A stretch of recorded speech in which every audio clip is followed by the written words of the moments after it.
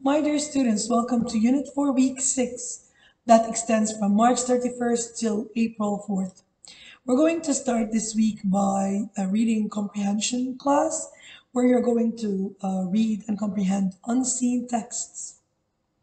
The objective of this lesson, you're going to be able to identify the main idea of the text, gain a deeper understanding of a text, increase reading comprehension, expand vocabulary, and improve writing. The word wall includes unseen text, reading comprehension, scaffolding, short responses, long responses, skimming and scanning, fiction and nonfiction. We are going to start this lesson with a PowerPoint. This PowerPoint will tell you more about reading comprehension, the definition, the 3 levels of comprehension, the question and techniques, how to develop comprehension, what does it mean. After that, you're going to watch a video about what reading comprehension is and how to improve your reading skills. After that, you're going to have an interactive activity where you're going to read texts and answer questions related to that. After that, you're going to watch a video about skimming and scanning skills. It explains what to read while skimming and how to scan texts. Then you will have another interactive activity related to skimming and scanning. You will have further practice. And here you are going to have a set of challenging questions that you are going to answer.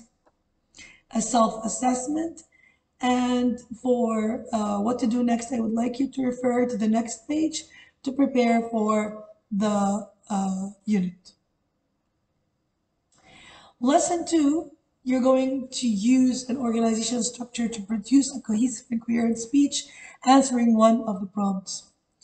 Our word wall includes ecological terms, biosphere, ecosystem, biodiversity, sustainability, habitat, conservation, pollution, climate change, extension. You're going to have a PowerPoint related to that. Then you're going to watch a video about One Earth. This is going to help you to gather information or to give you ideas what to think about when you are writing your speech. After that, you're going to have an interactive activity. Then you will watch another video to assess your understanding.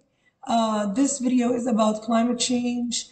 It's a short cinematic video, and it's going to tell you more about climate change and what to do. Now, your task is going to be to produce a coherent and cohesive speech reflecting on the following prompt. You're going to imagine Earth whispering to you, sharing its stories of vibrant ecosystems, diverse creatures, and breathtaking landscapes. Now picture its worried murmurs about rising temperatures, polluted rivers, and disappearing forests. Write and deliver a powerful speech that amplifies Earth's message. You will have a further practice, a self-assessment, challenging question, and after that, in your opinion, can a speech manipulate people into believing something that is not true?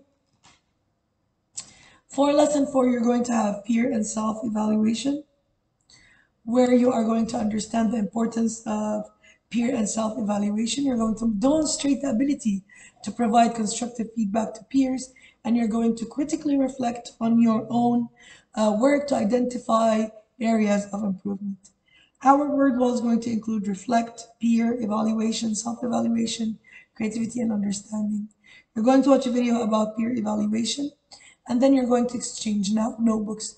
Now you're going to evaluate your peers' writing depending on the following criteria. You have criterion B, C, and D. You will have another video that talks about peer assessment, and you will have an interactive activity related to that. Of course, you will have further practice, and you will have a link for the challenging question for this time, a self-assessment, and for what to do tomorrow, I would like you to evaluate your own work using the same criteria given and giving yourself a mark about that, giving yourself notes. For lesson 5, we're going to delve into poetry this time. You're going to recognize the features of poetry. You're going to read and annotate the poem. Our word wall includes poet, stanza, verse, line, rhyme, simile, metaphor, personification, alliteration, onomatopoeia, imagery, symbolism, theme, tone, and mood. You're going to watch a video about turtle watchers, and you will have an interactive activity related to that. You are going to watch another video about the text itself, and you are going to have another activity where you're going to explore pollution and its impact on marine life. You're going to make a booklet. In this booklet, you're going to explore the various types of pollution affecting our ocean, the sources, and the impacts they have on marine ecosystem. We will also learn about the importance of preserving marine life and ways in which we can help protect our ocean. You're going to divide your booklet into four sections. First, understanding pollution, impact on marine life, protecting marine life, and references. Of course, you will have a link that will help you. You will have quizzes if you want to learn more about turtle watchers.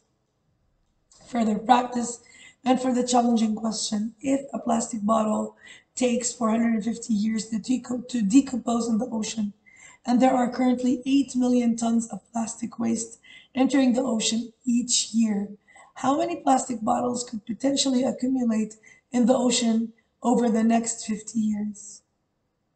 A self-assessment, and for what to do tomorrow, I would like you to find the literary devices used in Turtle Watcher's poem.